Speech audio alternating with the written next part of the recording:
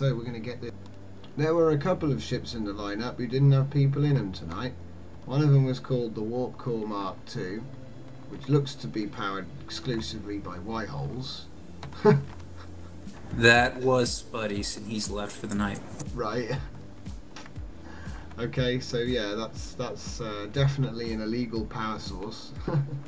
And then the next one is R01, and I do not know whose that is.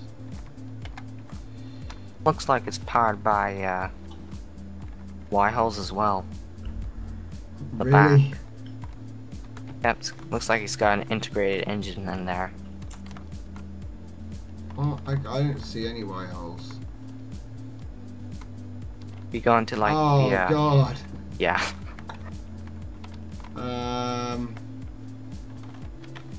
Yes. Wow.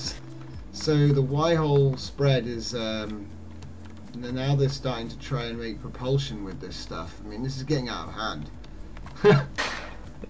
Yeah. Who is next? Because that's it. I think we're done, right? It's time's up, guys. Crap.